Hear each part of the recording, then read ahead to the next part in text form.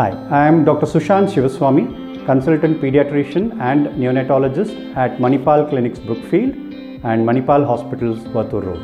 Today, I would like to talk about dengue fever in children.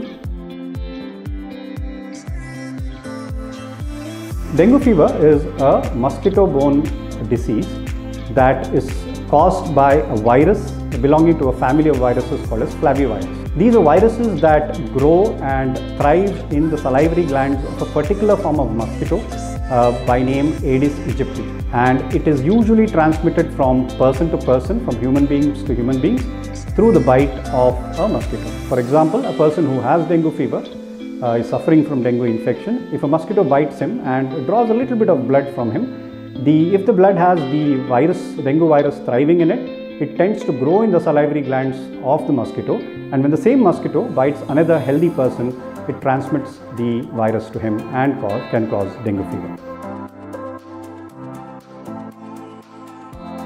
As we discussed, the only mode of spread of dengue fever is through mosquito bites, and needless to say, the only way to prevent dengue fever is by preventing mosquito bites.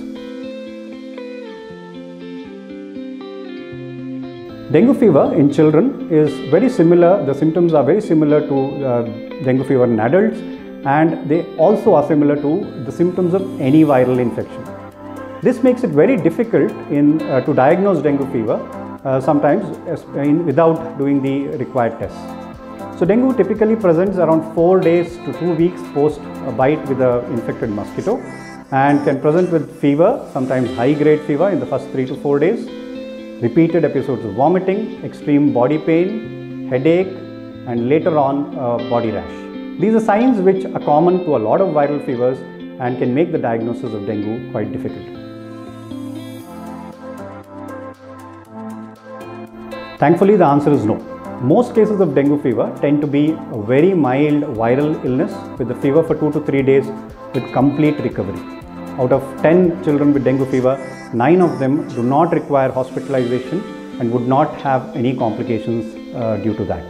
A small minority of them, up to 1 in 10 children with dengue fever, can have what is known as dengue hemorrhagic fever and dengue shock syndrome, which is what we should look out for.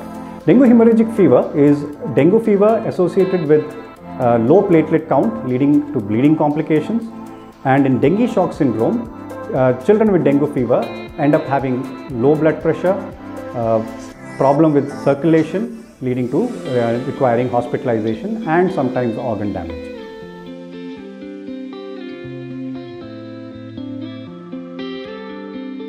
So any child with fever lasting more than 3 days, especially in the setting when there is an epidemic of dengue fever, you should be aware about some red flag signs which will ensure that the baby is taken to the hospital on time.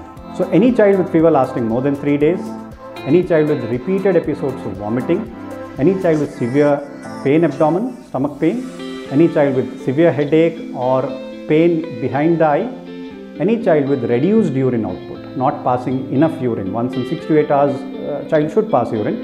If it doesn't pass urine, or any child who has cold hands and feet with extreme tiredness, needs to be seen immediately to identify dengue fever on time and to find out signs of dengue hemorrhagic fever or dengue shock syndrome.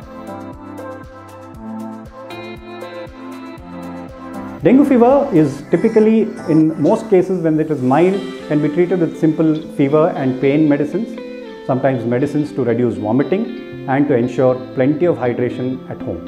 However, in cases where there is complication because of dengue fever, like dengue hemorrhagic fever or dengue shock syndrome, the child will need to be admitted in the hospital. A lot of times needs intravenous hydration, IV fluids, might need medicines to improve blood pressure, and in cases where the platelet counts are very low or where there are bleeding, might need platelet transfusions in those cases.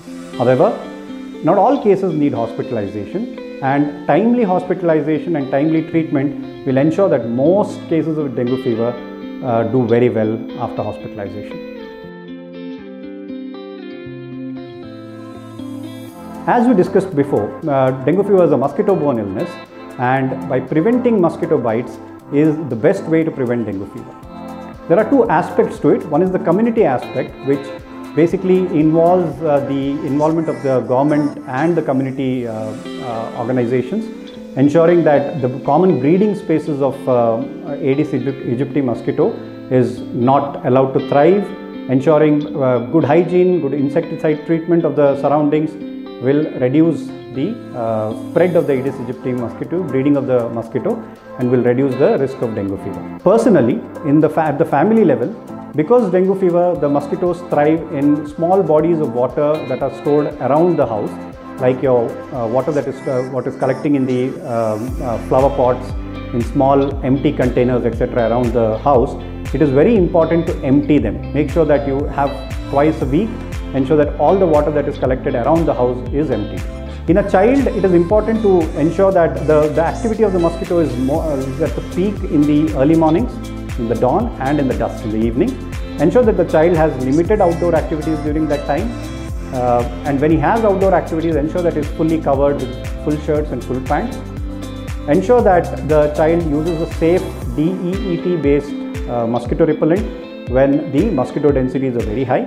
And at house, make sure that the windows are covered with a mosquito screen and is kept closed, especially in the evenings and early mornings. Also, using a mosquito net goes a long way in preventing mosquito bites when the child is sleeping. These are the ways in which you can actually prevent dengue fever, and by ensuring that you are aware about the signs, symptoms of dengue fever, and by ensuring timely medical intervention, you can ensure that your child passes through this phase of a dengue epidemic safely. Thank you.